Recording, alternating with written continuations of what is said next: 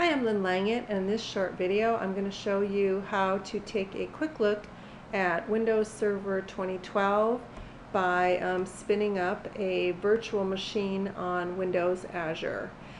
So in your Windows Azure portal you have to enable virtual machines, and you do that by clicking on the preview, and then you request to work with virtual machines, and then you'll get an approval. It took me 24 hours to get that.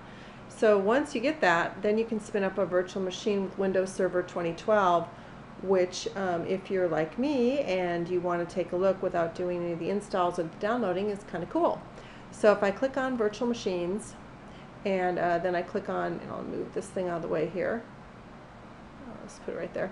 Click on New, and then I click on Virtual Machine. I can do a quick create from Gallery, and if I click from Gallery, I've got Windows Server 2012 here, and then I can just click right here, and then I can create a virtual machine based on that. So because I haven't really been keeping up with the new releases in Windows, I thought I would take a look.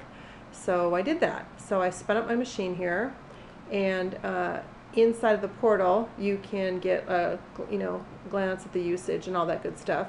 It spun up pretty quick. It took maybe 5-10 minutes to go, and then here's your endpoints so that you can RDP into it, which are turned on by default. Then you can configure it, and I just did the small size here. Now for the purposes of the video, I already RDP'd into it, and I just thought, like all the rest of us, I'd show you me fumbling around the interface here, because of course we have no start button. So the first thing that comes up is Server Explorer, and inside of here you have the local server information, and I'll move this over so you can see it. Sorry for this thing. And so that shows you the server information, and then you have the Manage button. You can add roles and features. You have the tools, so you can get into the various tools.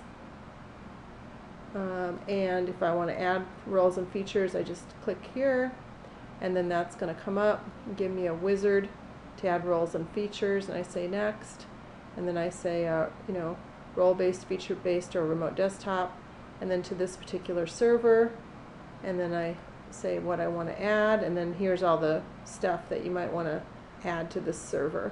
So that's how that works. And then the interesting thing about this, of course, is this new interface with no start button. So what can you see?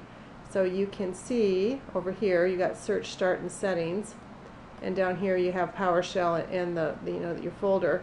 So you can pop this thing open over here and go here and go Search, and then you can bring this thing up if you want to, and then you can search.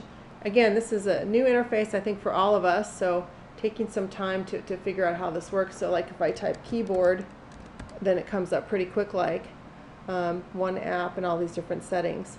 So again, just a quick look at Windows Server 2012.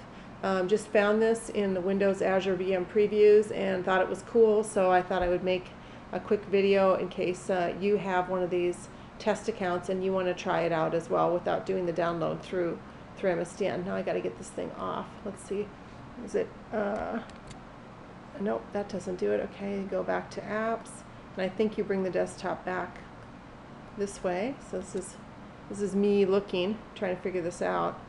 Again, I think it's going to take us all a little bit of time to get used to this new interface. There's the desktop. So this is Lynn Langit, and in this case, it's not all things data. I guess it's all things Windows or cloud, I guess, because this is running on Microsoft's cloud.